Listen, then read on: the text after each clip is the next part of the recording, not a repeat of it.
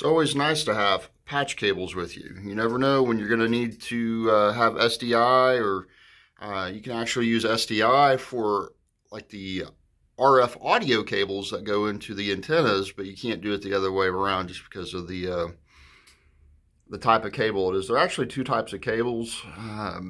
The RF is an RG58, whereas the SDI has to be RG6 rated. So, but you can use the SDI if you had to on the audio side, if you know, for a temporary connection. But always order the right cable.